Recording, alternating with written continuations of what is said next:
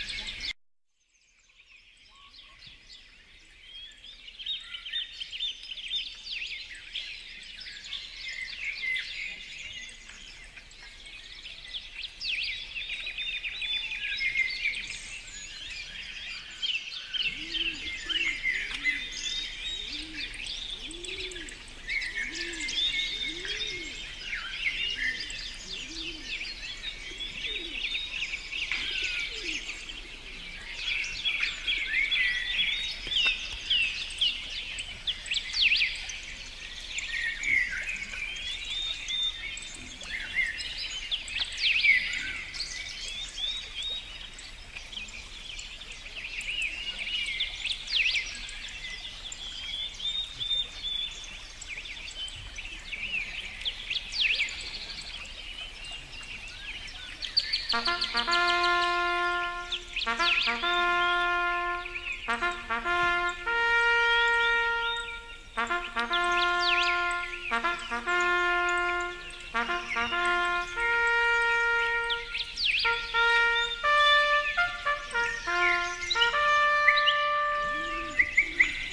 hello and welcome to this talk as part of our VE Day commemorations. My name's Phil Burrows and I'm a member of Cheadle Parish Church, and I also lead a congregation at St Albans in Watchfield, where I'm currently serving as an army chaplain. So let me read our Bible passage for today and then I'll pray and let's get started. The reading's taken from John chapter 14 and verses 1 to 7. Jesus said, "Do not let your hearts be troubled. You believe in God, believe also in me. My Father's house has many rooms. If it not so, would I have told you that I'm going there to prepare a place for you? And if I go and prepare a place for you, I will come back and take you to be with me, that you also may be where I am.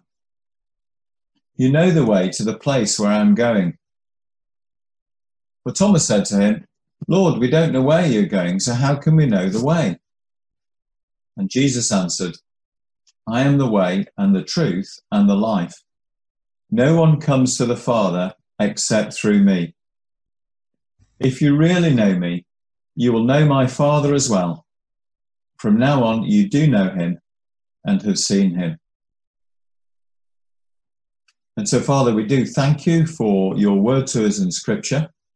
And we pray that you would speak to each one of us this morning, not only about the sacrifices that were made 75 years ago to secure our freedom, but also about the peace that you can bring in our hearts as we come into a relationship with you. And we ask these things in your precious name. Amen. Well, Friday the 8th of May 2020 marks the 75th anniversary of victory in Europe. Not quite the end of the Second World War. Commemorations were planned in villages, towns and cities across the land, including pipers, church bells and cathedral and church services. That is until the present pandemic struck and we face a different kind of threat to our security today. And we find ourselves all in lockdown. I think it's right that we don't let this anniversary pass as if it was any other day. We should be grateful for an end to war in Europe and for the sacrifices that were made to secure our freedom. But also, in the light of this current COVID-19 crisis, we should remember that we came through it, that despite the long years of austerity, there was light at the other end. In his broadcast to the nation on VE Day, King George VI began, "Today we give thanks to Almighty God for a great deliverance." And he continued, "Let us remember those who will not come back, their constancy and courage, their sacrifice and endurance. And then let us salute in proud gratitude that great host of the living. I cannot praise them to the measure of each one's service. For in total war, the efforts of all rise to the same noble height, and all are devoted to the common purpose." Well, that's our task on this 75th anniversary. Giving thanks to God, we remember the fallen and pay tribute to that wartime generation, some of whom are still with us today, and who continue to inspire us. Captain Tom, veteran of Burma and #1 in the charts with "You'll Never Walk Alone." Harry Billinge, Normandy veteran and darling of BBC Breakfast. And not to forget, Her Majesty Queen Elizabeth II, our very own monarch. I hadn't realised that Queen Elizabeth, as a young girl, had broadcast to the nation with her sister Margaret back in 1940. And in recent times, she's broadcast not once, but twice during this present pandemic, a thing unheard of in her long reign. Now, the first, Her Majesty encouraged us to be the best of what it means to be human and British. And she called on us in the second to spread the living flame of the Easter hope in times of darkness. In other words, we're to share the good news that because Christ is risen, that we know with absolute certainty that death is not the end, and we can receive God's peace.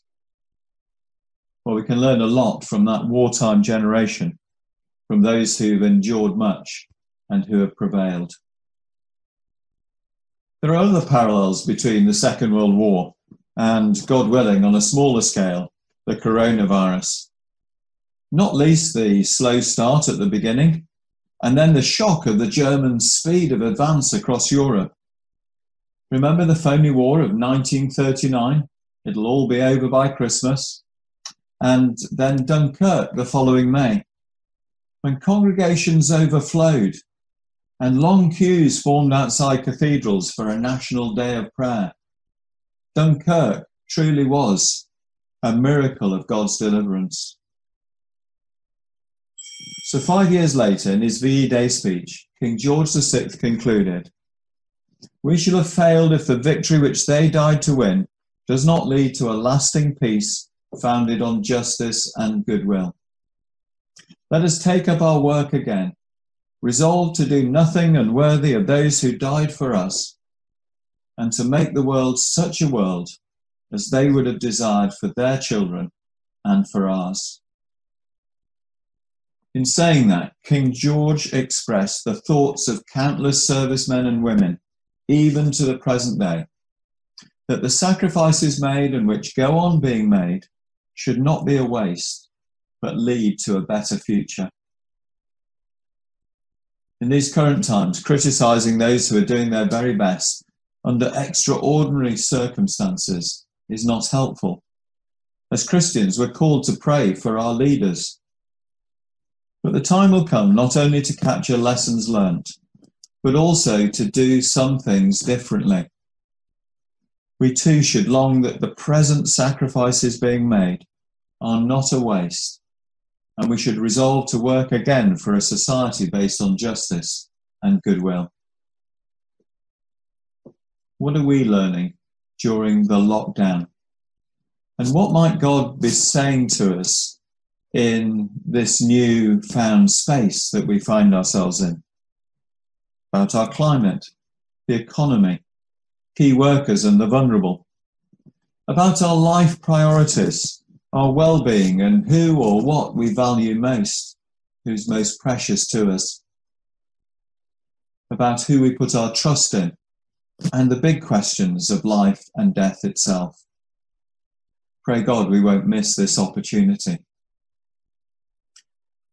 Now, in our Bible reading, Jesus has just celebrated the Passover with bread and wine, and in his Last Supper, given it new meaning. His body broken for us, his blood shed for the forgiveness of sins for all who put their trust in him. And then speaking of his imminent death on the cross, his death that we might live, he tells them that Judas will betray them, Peter will deny him, he's going to leave them, and then he says, "Don't let your hearts be troubled." No wonder they're anxious, asking life's big questions. What do you mean, trusting God, trust also in me? What can Jesus say to allay the fears and anxieties that his disciples have in the face of death? Well, he points them to a familiar event in first century Jewish culture, that of the marriage between the groom, that is Jesus, and his bride, the church, all who believe in him. And he does so in order to assure them that God always keeps his promises. Let me explain. So in Jesus' day, and picture mud compounds in Afghanistan rather than Cross Trees Park or Barnes Village on Kingsway. When a Jewish man proposed, he offered a cup of wine as a promise to pay the bride price to the Father. Now, if the girl drank from it, she accepted his proposal, and a long period of betrothal began. The groom had to go back to his father's house. He had to build rooms. He promised to come and get his bride when it was ready, but she wouldn't know when that time was, when her time would come. It could even be in the middle of the night, unexpected. So as a bride, she would just have to be prepared. She would have to be ready in advance. Now, at the proposal, for all of that to take place, all she had to do was say, "Yes, I do."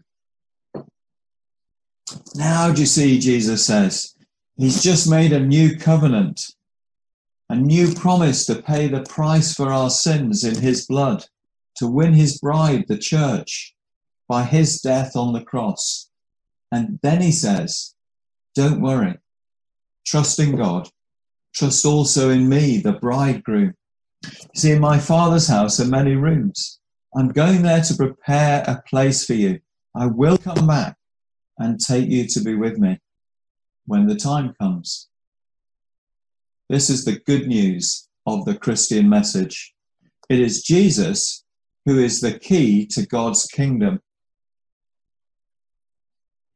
Now, many of us are familiar of this Easter message of hope that lasts from the moment we believe and right into eternity, and eternity in God's presence. But there are many in our society who've never even heard the Bible's account, let alone the need for faith in Jesus, opening a new relationship with God who made us and who longs for us to love him. Like Thomas, Lord, we don't know where you're going, so how can we know the way? Well, when tragedy strikes and fear and anxiety prevail, Jesus didn't promise any glib or easy answers. He promised to be the answer.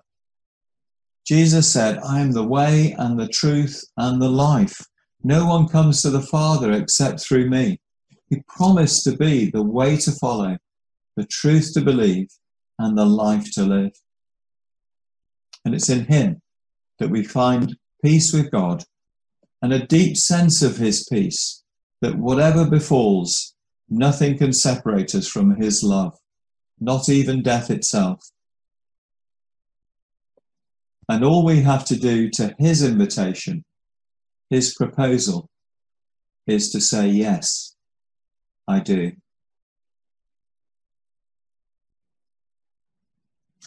You know, one of the saddest things for me in the media is to witness the palpable anxiety of so many people, including key workers who have every right to be concerned, as they selflessly step up to the plate, despite fears for their own safety and for that of their loved ones.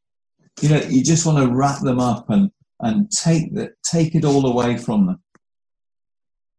But at the end of John chapter 14 and verse 27, Jesus says to each one of us, as he extends his invitation to faith, peace I leave with you.